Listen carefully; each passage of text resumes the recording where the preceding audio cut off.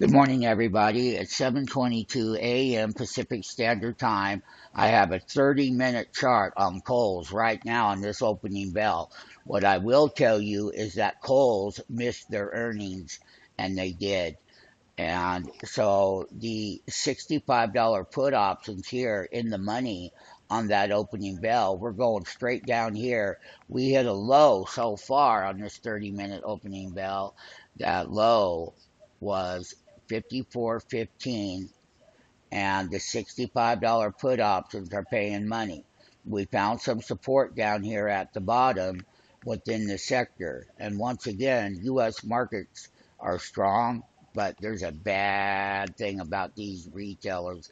I'm going to go ahead and update all the other retailers in the write-up so you can see what the rest of them are doing and what the support level is, and knowing when to come out and take profits when they're at the bottom. Go ahead and get into the live trading room and make some money, or you're going to get dusted and left behind and make nothing. So that's what I got to say. This is that great trade.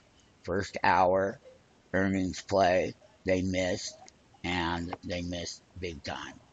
So I'm going to conclude this one, and the $65 puts on Kohl's right here, right now, in the money.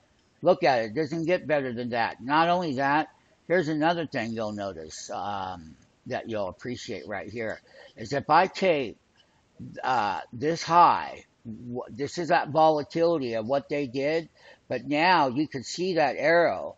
It goes right there, and we're below that arrow there, and we're down here at the support level. Now, I'm going to take another volatility hook that goes way back over here, and that's going to come right down there.